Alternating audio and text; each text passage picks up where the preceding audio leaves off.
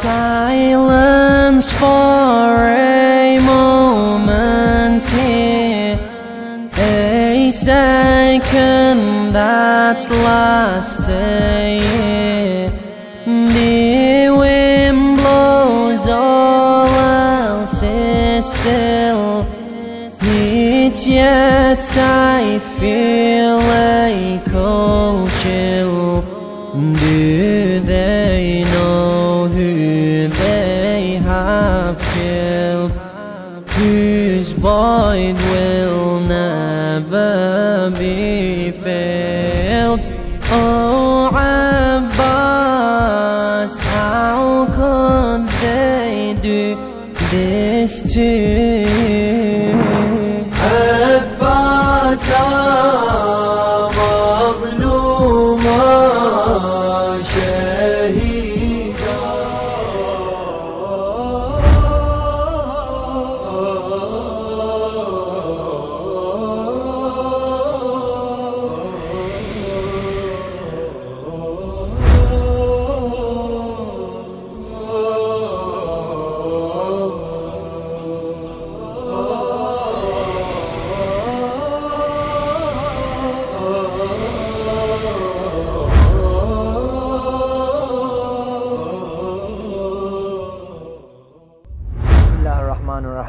Allahumma salli ala Muhammad wa ali Muhammad. Assalamu alaikum wa rahmatullahi wa barakatuh. My name is Ali Al-Hakim, age 21, second year optometry student at Bradford University, and I'm a servant and reciter of the Ahlul-Bait alayhimus salam, inshallah. I started reciting Latmiyat, Noha, eulogy at the age of 10, where I recited my first Noha Latmiyya in front of a crowd of about 100 people in Dar al-Islam, Manchester. And I recited, it was the opening part for the Latum, which is Ahsan wa Msaba. It's like the Ya Hussein in our Pakistani communities, just to start it off. And I remember that when I first recited it, I was a bit nervous, so I couldn't really hold the paper with one hand. So I had to use both hands to hold the paper, just to make sure the paper doesn't fall. And at the same time, I couldn't really look at the people in the eye because I was a bit scared, so I just focused on the paper. That was my beginning. And then later, I looked at the clip and, you know, it was okay, but there was a lot of improvement. So that's how I started off my journey.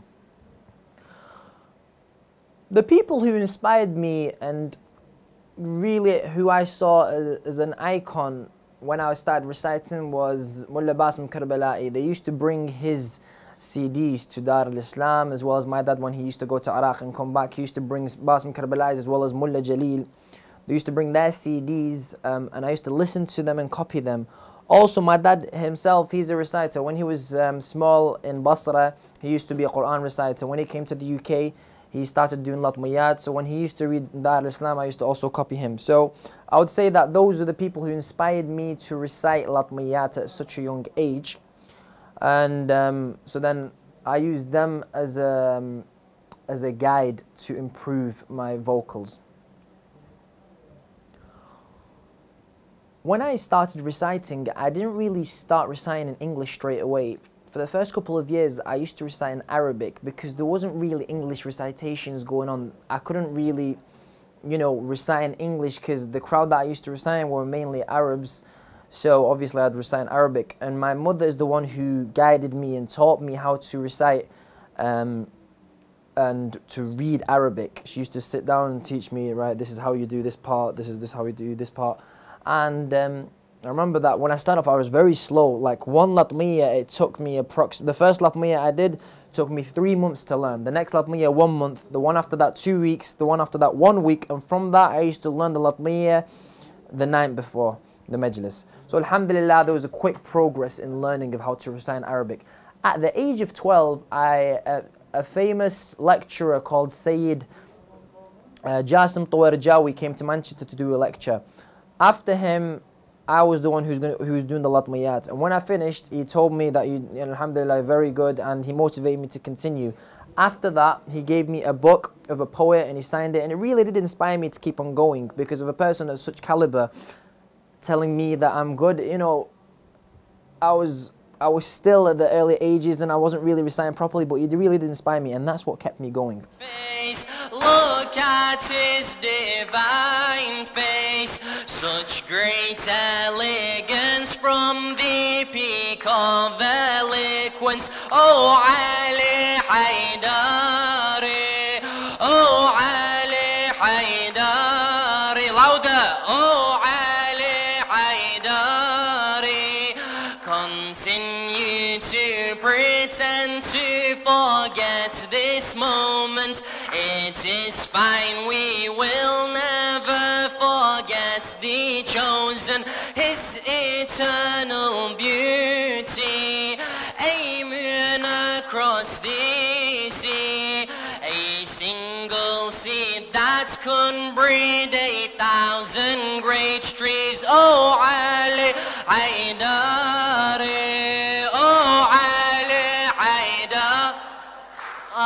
You may have been standing on the desert of proof, but you chose not to enter the garden of truth. You saw the hand risen, with your ears you listened, as the sealed godly words had been revealed.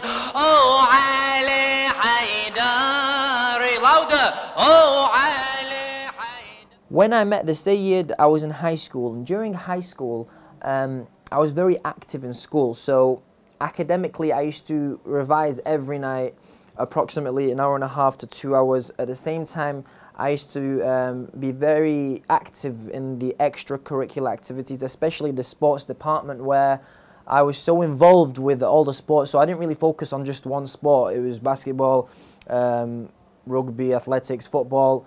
And through that, they elected me to become the sports captain of the school. And the school itself was a sports college. So alhamdulillah, it was really beneficial for me, because I used to interact a lot with the adults, with the teachers. And through that, I gained communication skills, listening skills. And that actually benefited me with my latum recitation world, because I could use those skills that I learned from school and apply them, so it enhances my professionalism in front of the audience.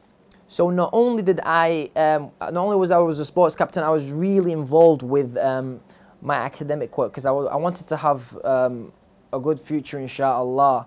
So alhamdulillah, at the end of high school, I ended up with 10 A stars and 4 A's. That was the end of high school.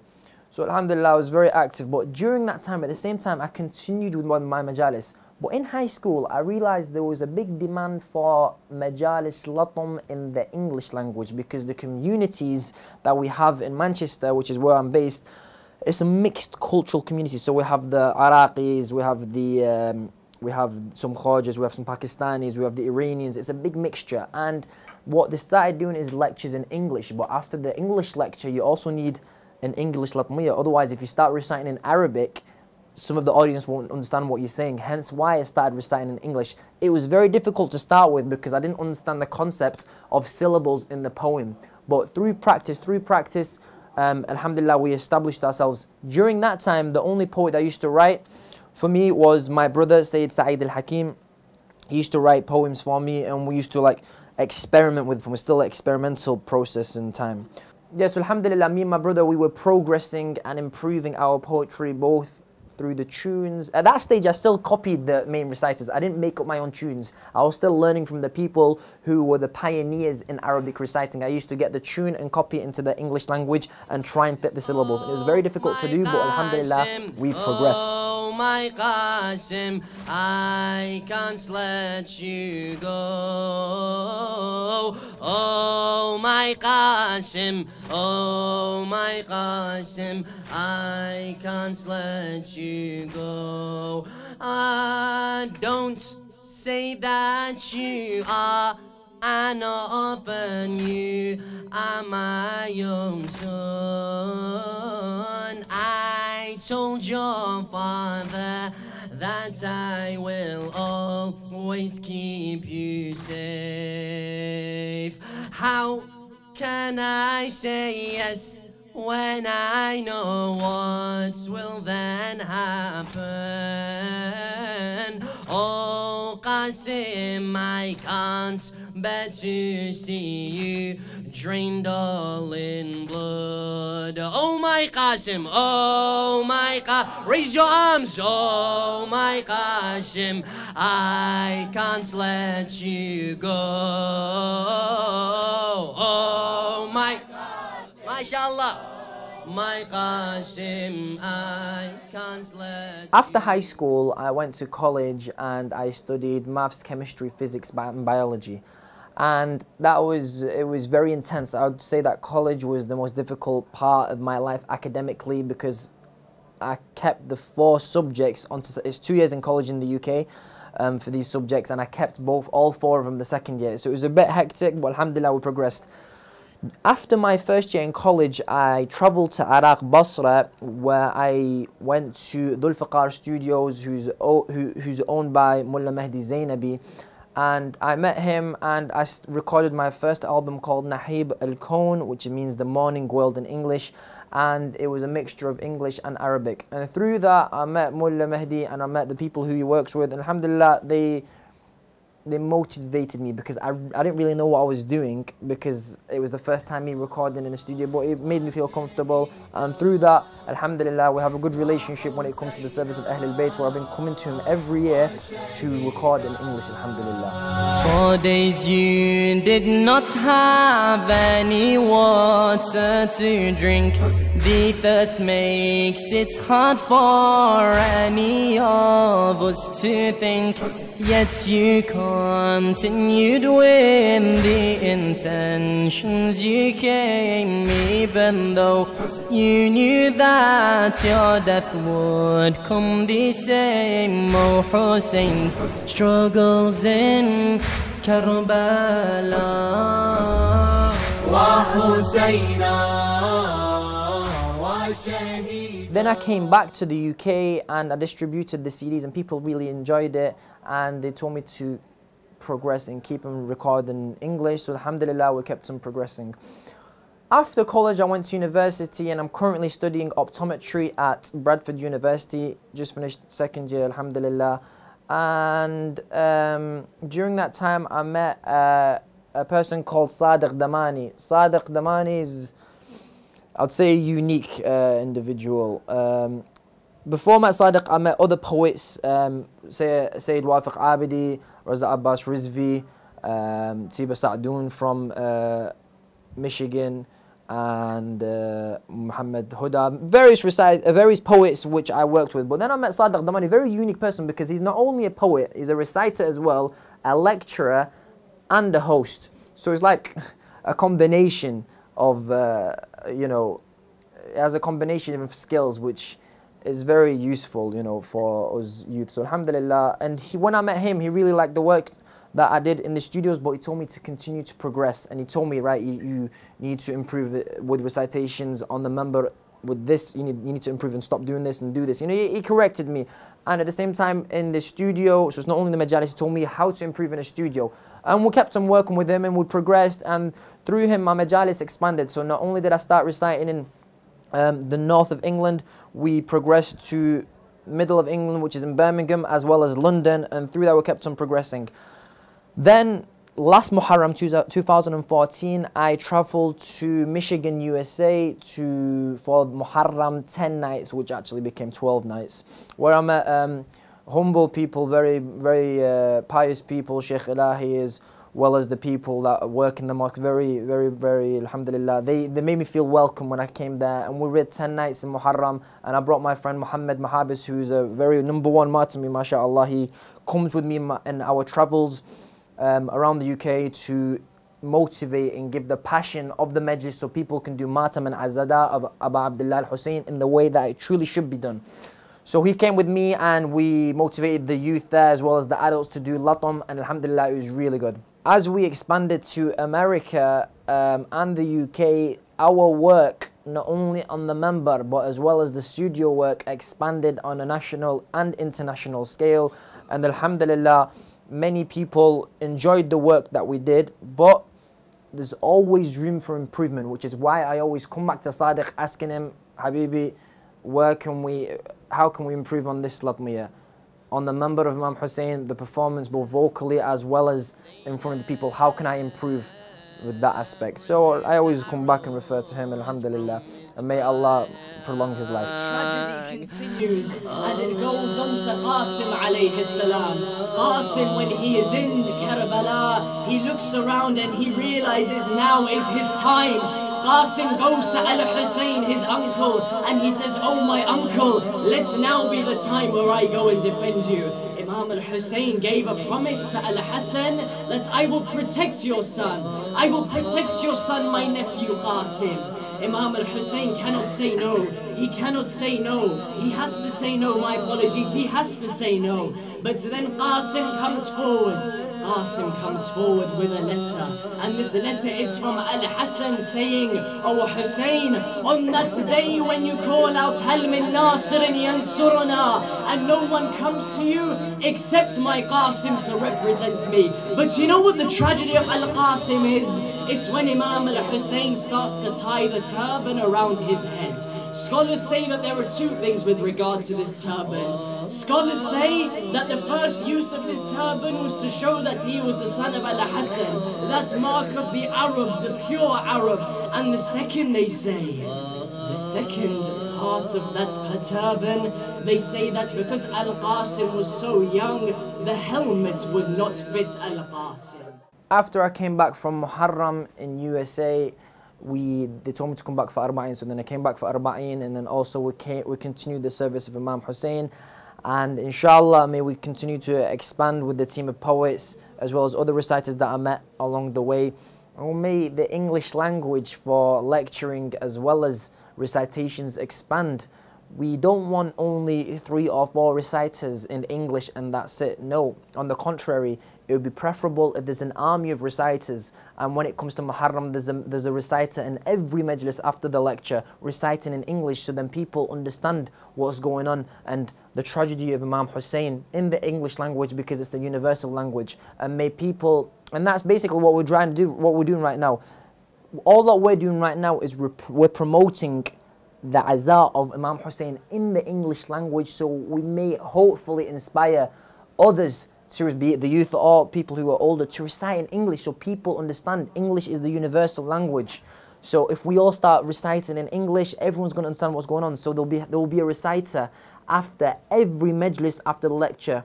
And that's my aim, inshallah. It can't be just 3 or 4 reciters in English and that's it. No, the contrary. It needs to be, 20, 30, 40 reciters that travel the world and serve the Ahlul-Bait in the English language. And that's very important, because in the Western world, that's the way forward. And obviously, we keep our cultural heritage. So we do recite sometimes Nohas and Latmiyats in Urdu, in Gujarati, in Arabic. We keep the cultural background, inshallah. So that's the aim at the end of the day. My aim is hopefully to continue to recite in the English language, both on the member of Imam Hussein as well as in the studios. Obviously, as alhamdulillah, as the years progressed, we've expanded to other studios in Kuwait, in Basra, in London, and inshallah we continue to progress with the khadama of Imam Hussein, both in the studios and the member, inshallah. So as I said before, inshallah, our aim is to have an army of reciters in English. That's my true aim. So I'm hoping in the near future to have a camp, or some kind of day or a couple of days we gather people who are motivated and want to recite for the Ahlul-Bait in the English language. We come, sit down, we teach them the basics. So when you're in the member of Imam Hussein, how do you recite? How do you look at the people? Building your confidence. When to look at the people, how to motivate them. Then when you go record in the studio, it has its own skill set. So just because you might be a fantastic reciter on the member of Imam Hussein and you're very confident, doesn't mean that you're going to be very good in a studio when you record studio work. It's completely different. You need a different skill set where you need to be properly on pace, and there's a lot of detail with it, and inshallah that's what we're hoping to do in the camp, to record people reciting, and we want to progress.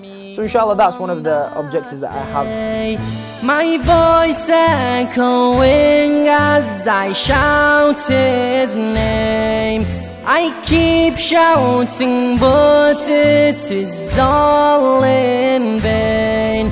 What did they do to you, brother Hussein? Zainab, Zainab, Zainab, ya Zainab, Zainab, Zainab, Zainab, ya Zainab. I look around and there's something I see. I walk closer, but then reality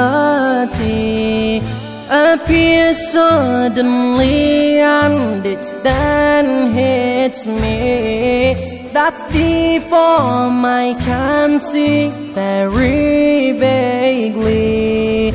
Is a headless form, a beaten body.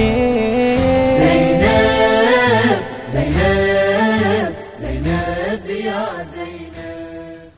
The khadama of Imam Hussein is very important, because through Imam Hussein the message of Islam is spread. And I personally believe a very, very beneficial way, an effective way of serving Imam Hussein and inspiring people to become more religious in nearness to Allah is through the matam, latmiya, noha, azadari, anashid, dua and Quran. These are the things which will truly, truly penetrate into the hearts of the individuals who are listening. I personally went through a journey where, as I started 10 years old and now I'm 21, these last 11 years, I would say that without Imam Hussein and without the latmiyat which I learned and the team that work with me, I wouldn't be where I am right now. And through the latam and the noha, it shaped my life. And I'm hoping that people who want to be inspired, they want to feel that spiritual feeling of closeness to Allah, and you want to cry for the Ahlul-Bait and Imam Hussein on the day of Ashura. You want to serve the Ahlul-Bait. And a very effective way of doing that is through the latmiyat of Imam Hussein. People might not see it as it being a very important thing. They might say, no, let's only do lectures, and lectures is more than enough in the majlis. On the contrary, it is the latam of Imam Hussein which will penetrate the hearts. Don't get me wrong, lecturing is very, very important because it's the knowledge that you grasp which gives you an understanding of how to be a better person. But through the latmiyat are also an institute of education for the events that happened in Karbala. Not only that, the latmiyat are the things which inspire a person to become a better individual and human being, and it gives you that spiritual feeling and closeness to Allah. I can't stress enough how important it is to listen and to recite for the service of Ahlul-Bait. Not only males, I encourage our sisters to become established reciters in the English language, and let them spread the message of the Ahlul-Bait within their communities. Let them do majalis for Imam Hussein alayhi salam. Let them have English female lecturers, and after that English female reciters to inspire the young sisters, so then they may serve Imam Hussein in a much more grand and up the scale for the service of Imam Hussein. It doesn't need to be only males, contrary, females as well. And let's serve Imam Hussein on an international scale. Let's spread the message of Imam Hussein. Alhamdulillah, in the UK, the message of Ahlul Bayt is being spread on a fast rate, but let's make it exponential rate. Why not? We have the capabilities. Us as Shia of Amir al-Mu'mineen, we have the passion and the flair. Alhamdulillah, we've been guided on the Sirat al-Mustaqim. Why can't we continue to serve the Ahlul Bayt in the way that they truly should be served? I truly, truly hope that people get the message that I'm trying to get across. Let the majalis of Imam Hussein spread. Whoever wants to donate, donate. Whoever wants to serve, let them serve. And let's expand the madrasa, the educational institute of Imam Hussein, and let's spread it onto an international scale. Whoever wants to serve, let them serve. And I encourage the adults, if they can motivate their youth to recite. Don't tell them, no, it's okay, you don't need to recite, you can listen to the lecture. No, encourage them to recite. And I kindly ask my fellow reciting brothers, my fellow Radud friends, if they can inspire the youth, and if a young child comes to them and tells them, can you read my poem? Tell them, no problem, I will read your poem. It will inspire that young child to continue to read and recite. If he wants to recite, give this young child an opportunity to recite. Alhamdulillah, I was blessed with the opportunity, and through that I progressed. I truly encourage my fellow reciting brothers to encourage the younger generation to continue to recite and give them that opportunity. ونسألكم الدعاء جزاكم الله خير الجزاء وآخر دعوانا والصلاة على محمد وآل محمد.